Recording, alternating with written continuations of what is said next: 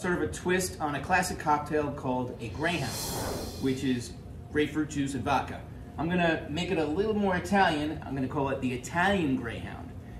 I was gonna call it the Italian Greyhound, but then we got this beautiful gift called Rockin' Vodka from our friend Rick Nielsen in the band Cheap Trick. So I'm now officially changing the name of this drink from the Italian Greyhound to I Want You to Drink Me. So thank you, Rick. That's so funny. The peanut gallery's laughing over there. So thanks, Rick. We're going to use your vodka right now. Very easy drink to make. I'm doing 1.5 ounces for each cocktail. Vodka. Then we're going to add a little bit of Campari. That's the secret ingredient that makes it Italian.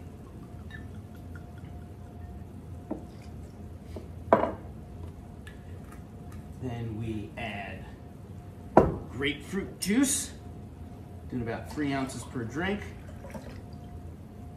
And then just to sort of counterbalance the bitterness of the grapefruit juice and the Campari, I'm gonna add a little bit. You squeezed that fresh, by the way.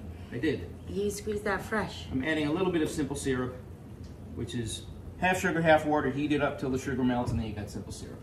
And yes, always use fresh squeezed fruit juices in your cocktails. It'll just, there's no comparison how much better it will taste. Now we're gonna shake this up with some ice. Whoa, it's overflowing. This is a big drink.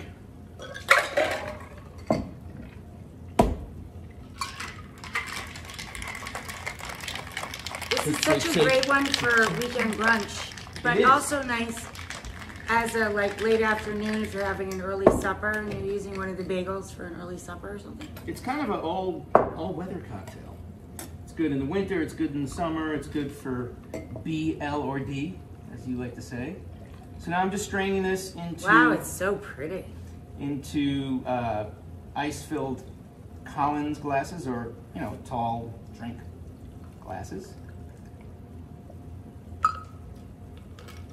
And then I'm going to garnish with a little bit of grapefruit peel. I use a veggie peeler. And just twist a nice, big, pretty slice over the top of the glass. Wow, that's so pretty. Thank you.